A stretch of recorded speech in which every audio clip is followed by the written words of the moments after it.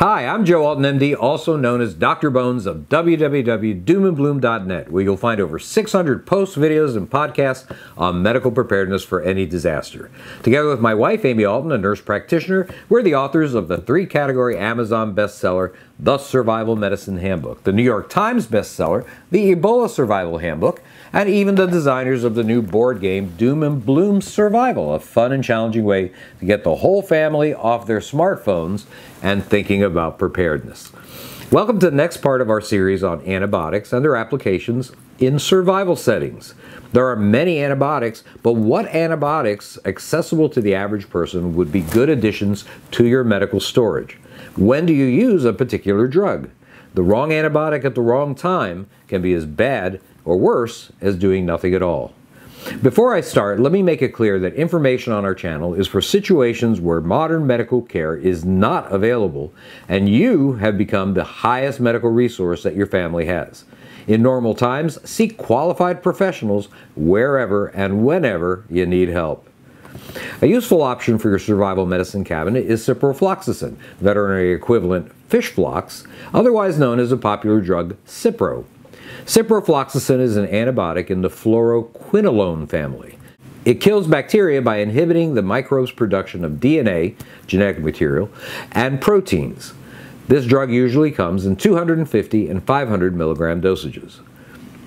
Ciprofloxacin can be used for a number of problems, including the following conditions: bladder or other infections, especially in females; in males, prostate infections; some kinds of lower respiratory infections, such as pneumonia; acute sinusitis; skin infections, such as cellulitis; bone and joint infections; and certain types of infectious bacteria, typhoid fever caused by salmonella; and respiratory-based, as opposed to skin-based, anthrax.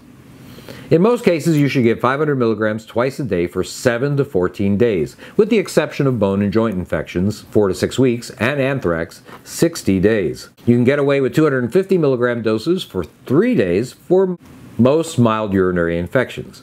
Generally, you would want to continue the medication for 2 days after improvement is noted.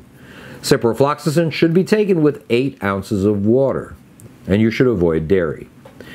Unlike amoxicillin, the subject of our last video, many antibiotics may not be safe for use in some situations. For example, ciprofloxacin has not been approved for use during pregnancy or in breastfeeding mothers.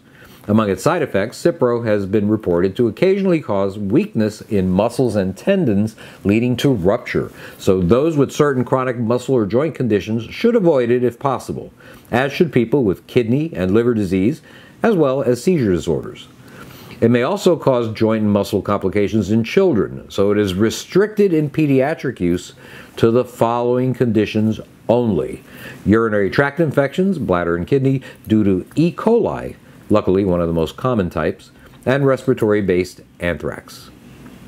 Standard dosages of antibiotics may not be right for kids. In children, the dosage of Cipro is measured by multiplying 10 milligrams by the weight in kilograms. 1 kilogram is 2.2 pounds. The maximum dose should not exceed 400 milligrams total twice a day, even if the child weighs more than 100 pounds. People should not take this medication if they have an allergy to drugs in the fluoroquinolone family, such as Levaquin. It's important to avoid giving antibiotics unless you know what you're treating. Learn to identify medical issues by studying their signs and symptoms.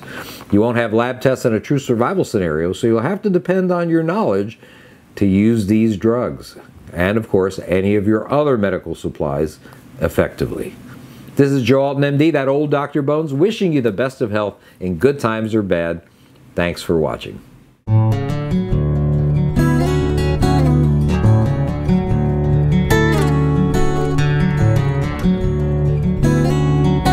Hey, expand your knowledge base of both diseases and their treatment in times of trouble by getting a copy of The Physician's Desk Reference, now in its 69th edition, and our 2nd edition of the Survival Medicine Handbook, both available on Amazon.com.